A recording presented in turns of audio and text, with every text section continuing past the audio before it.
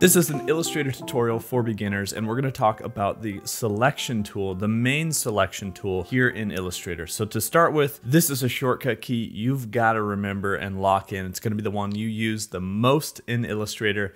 The shortcut key for the selection tool is V. And the selection tool in your tool panel is up here. It's the very first one at the top. And what it does is essentially selects objects and text out in your document. So just by clicking with this tool selected, you can select groups of objects, single objects or shapes, or also text. Now the selection tool actually selects the entire object. So for instance, no matter which object I click on here in this group, it selects the whole group, not that single object.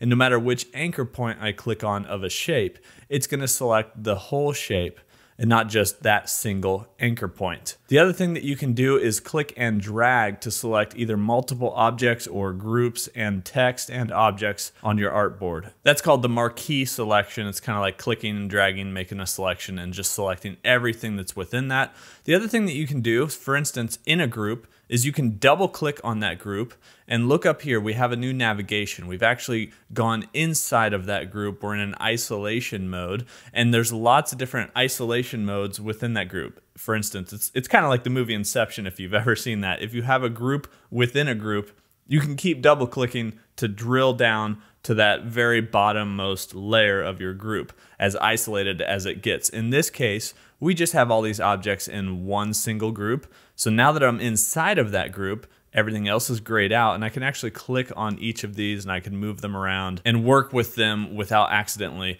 messing with anything else. To get out of that, you can either click back on this layer 1, or you can double click outside of any of the objects in your group. Now, one other super important function of the selection tool, and it's a modifier shortcut key you're going to want to learn and use, is how to duplicate objects. You can actually hold the Option key on your keyboard if you're on a Mac, or if you're on a PC, it's going to be the Alt key.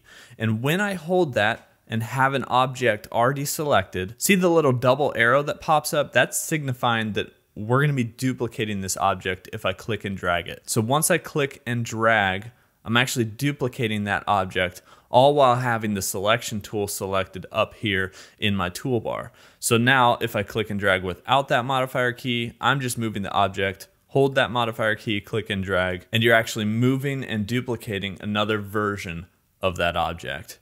The other thing that you can do is hold Shift when you're moving things around, and Shift is going to keep your object lined up. See how we have these smart guides on? Just a quick little tutorial on smart guides. Up in the view drop down, you'll see smart guides is check marked. That's all these little pink lines helping you line up different parts that are important of your object. So like the center point or an edge or the center here, any part of your path, to other points that Illustrator deems significant in your document. So as you move your object around, the smart guides are lining it up to different areas. So if I wanted to line the center of this square to the top of this path, I can just drag it close and Illustrator is going to find that point.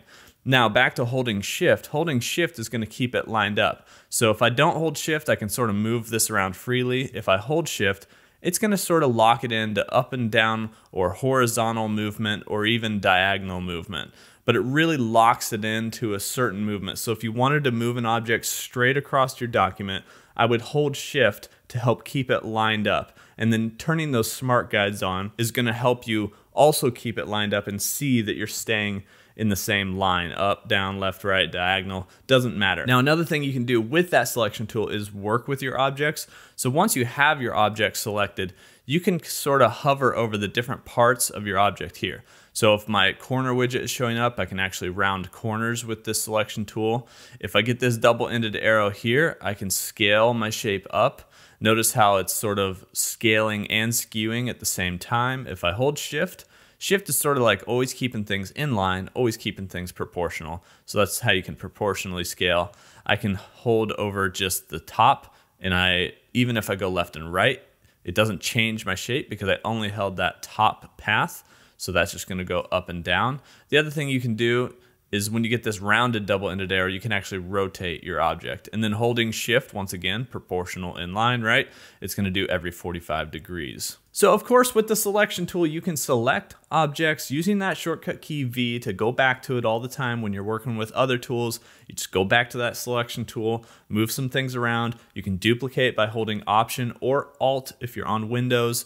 You can also move or edit your objects just by clicking on different paths. You can rotate it, just looking for those double-ended arrows as you're hovering over the different sections of your object. By turning smart guides on, you can keep things lined up and also line up to other objects. You can double click into groups. There's a lot that you can actually do with the selection tool that as a beginner, I'm sure that you don't really know all these things. I remember when I started in Illustrator, first off, I thought it was gonna be a drawing program and I was gonna be like using a stylus or something and drawing in there. Turned out to be a whole different program than I thought it was, but when I started, I just didn't even know what I was doing. So I hope this helped you kind of understand the selection tool.